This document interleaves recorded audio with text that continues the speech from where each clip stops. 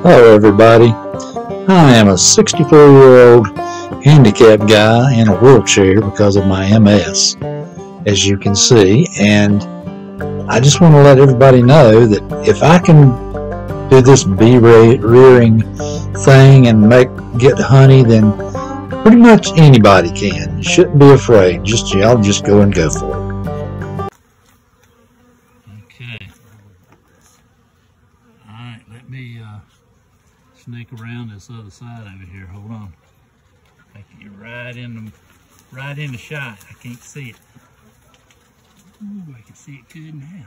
Yeah, now you got a good side. Alright, whatever. Whenever you're ready. 1, 2, 3, go. Yeah, there you go. Try to rake them on over in there to get the queen in the hive.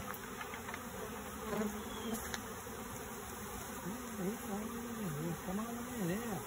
Nice home there. Get the queen in the hive. I'm looking for her.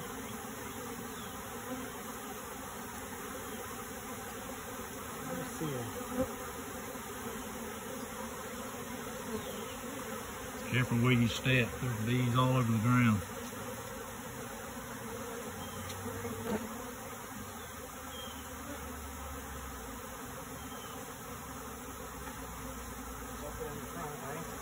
Yeah, I thought I'd leave it open in the front so they could, you know, if the queen gets in there, if we can basically... I'm looking to see if I see her. You're pretty good at finding her. Yes, it's a very nice home. Yes.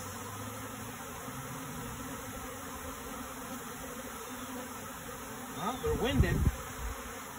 Are they flapping their wings? Yeah. Okay. That means she's in there, right? Supposedly, yeah. They're telling everybody, hey, in there trying to do the queen is in here, come on.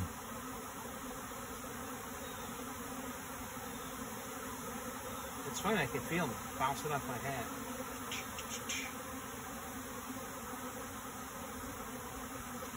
Oh yeah. Hanging on the outside.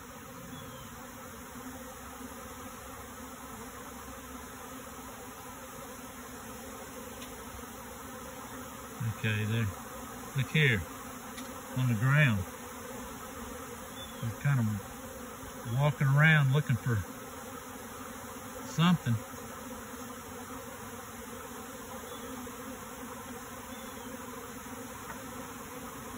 I hope we got her in there.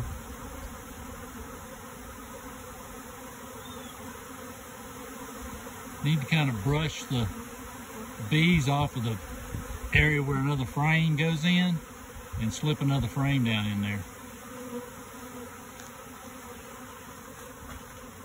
I got one juicy frame, and then I got these starters. Okay. The other ones are in the freezer. Brush off both sides where you can get another frame down in there. So now we got what, 4 frames in there? Oh, I think there's bees in there. It'll go down. Alright. Yeah, there's 4 frames in there. Okay, go ahead and see if you can slip that other one down in there. And that'll be all the frames in there. It's just a 5-frame nuke.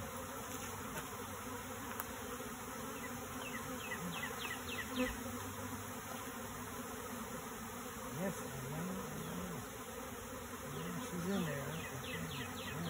hope she's in there. See a lot of them fanning. They're not going back up on the limb. Yeah, because if she was up there, that's where they would be, right? Yeah. They'd be going back to there. They're kind of gathering on this. Can you see them fanning?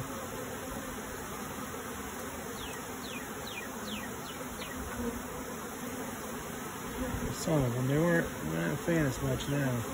A lot of them over there. Yeah, look. See them? Maybe she's over there.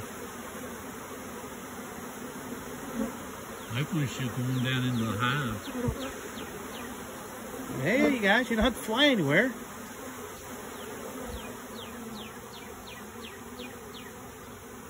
She'll go into the hive. They'll all finish coming on over here.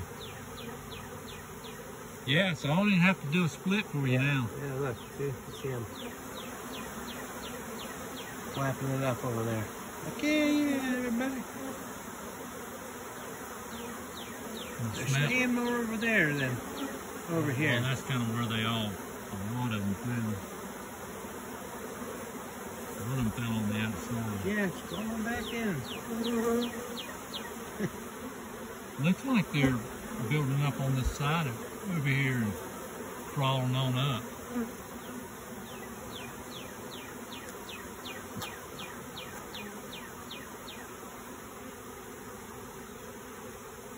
So leave them in there for a couple days or a week?